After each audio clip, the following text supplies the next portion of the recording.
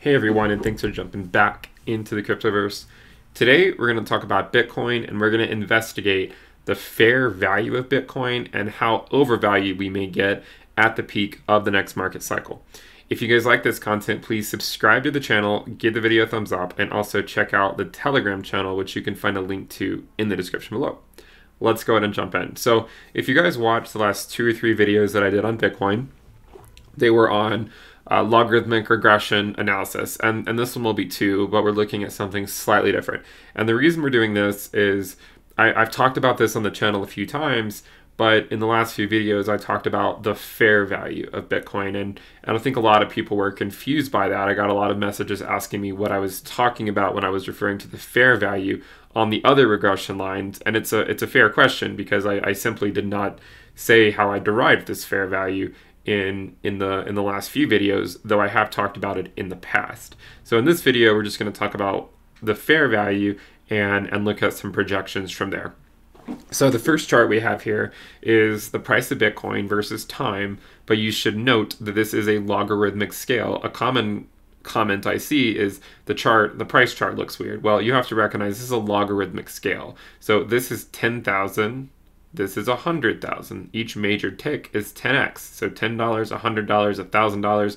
So minor ticks, this would be a major tick, 10,000. The next one up is 20,000, then 30, then 40, 50, 60, 70, 80, 90, and then 100. So each major tick is 100 or 10x apart. So what we can do is we can say, you know what, there's a lot of bubbles that occur with Bitcoin. So let's isolate what we might consider to be quote unquote non-bubble data. And it is somewhat complicated how I arrived at what I considered to be non-bubble data, but I've highlighted for your convenience what I did end up deciding was non-bubble data for the purposes of this logarithmic regression fit. So you can see those highlighted in red. The last time I did this fit was in early 2019. So the fit was fit to data only through, you could say, the very end of the bear market. And I think this is useful, stopping there and using that to project forward until we get to the next bear market. Okay, so it only fit data up until this point, but as you'll see, it's done a pretty good job of continuing to stay reliable. If we overlay the regression fit to this data, this is what you get. You might also notice that I overlaid these white vertical lines. These are the halvings. So these are the Bitcoin halvings. We've had 3 of them so far, one in 2012, one in 2016, and one in 2020. Now let's add a tolerance window and also extend it out a few years. So this is the chart you might often see me using on TradingView. This is, of course, not TradingView, but on TradingView you'll often see this regression band that I use a lot. This is where it's coming from. So it's just, this is the primary fit, and then we've added just a tolerance window to that fit. And you can see we've poked our head above this, accumulation window. If we use the red band to be our theoretical reaccumulation zone over the macro scale, you can see that we have recently just barely exited the fair value regression band. Now, one of the things we can do is take the look at the percent difference between the price and the fair value, and this is what you get. So we're just taking the price minus the log line over the log line, and then this is a percent. You can see it goes all the way up to 10,000% and all the way down to 10 to the minus 2. So 10 to the 0 would be 1%. This would be 0.1%, 0.00, or 0.01%. One thing that you should also note is that this is the absolute value. Okay, so whether it's undervalued, whether we're below it or above it by 10%, it will still show up as 10% here. To try to get an idea of what's going on, you can look at these 3 major peaks and know that they correspond to these 3 major peaks. This slight sub-peak before the major one was this one right here. And the way that we get this, again, is just by taking the price minus the log line, dividing it by the log line. So to some degree, this is kind of like a hidden trend that doesn't necessarily pop up at you if you were just looking at the price of Bitcoin on TradingView. But if you really dig in and look at some other types of analysis, you'll see some macro trend lines that are somewhat hidden in the price of Bitcoin.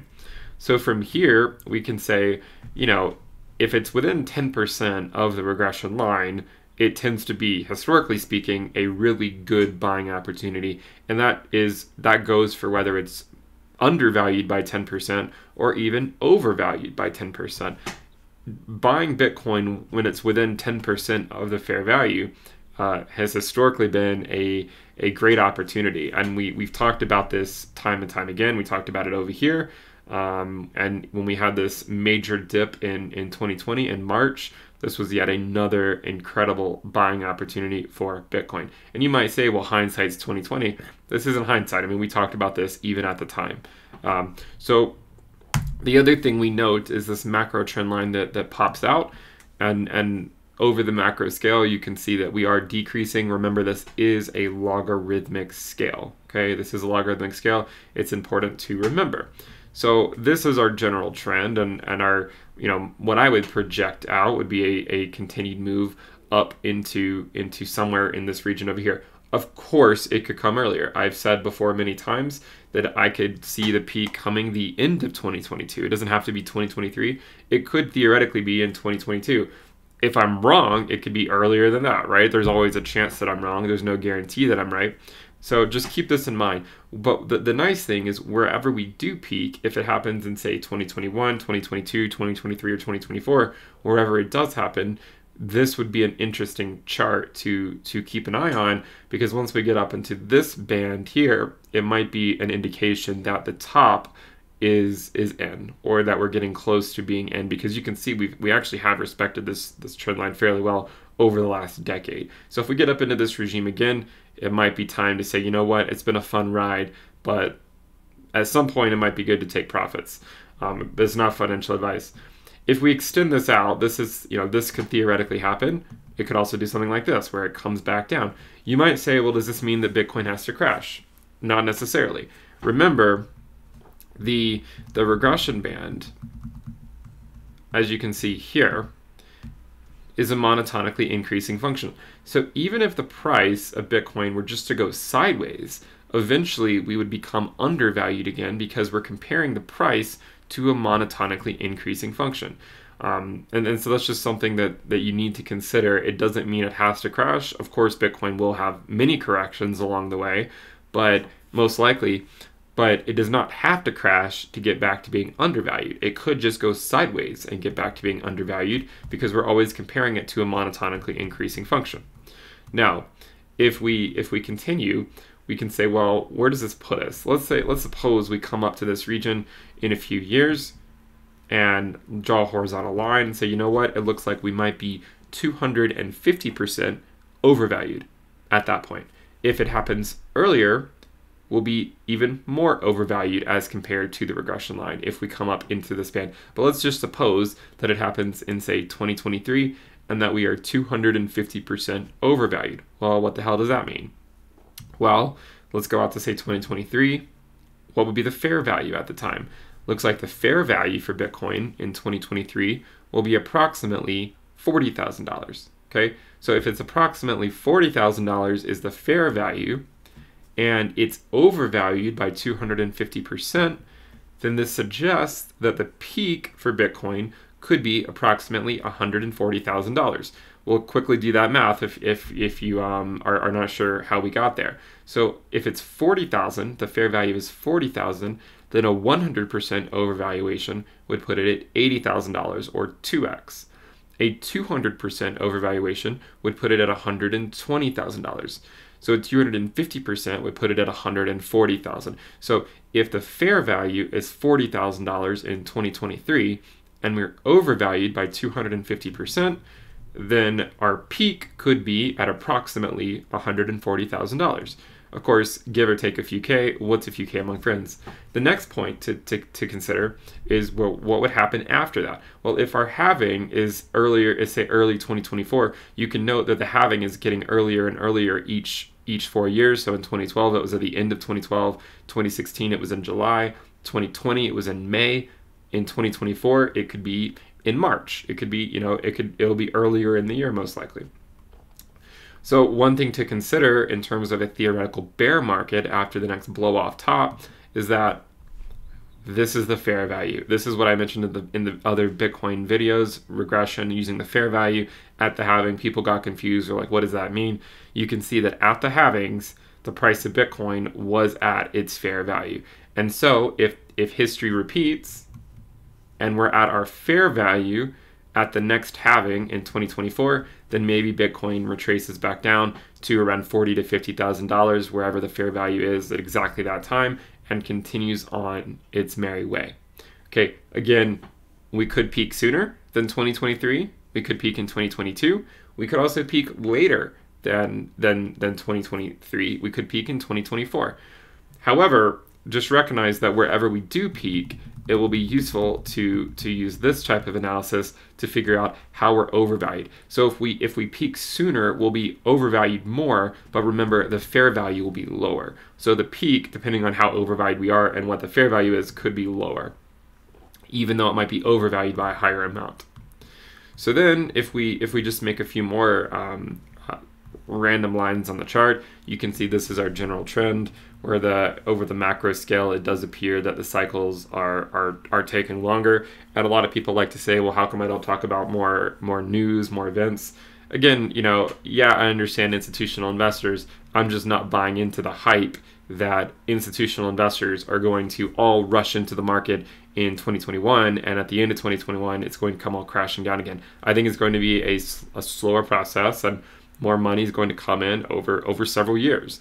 I mean, to some degree, this is a good thing, right? I mean, it's a slower, more methodical move up if that happens. Again, if it does peak in 2021, the key indicator, again, would be to say, you know what? If we get back up into this band, it might be time to say, okay, maybe it's peaking earlier than we thought or later than we thought.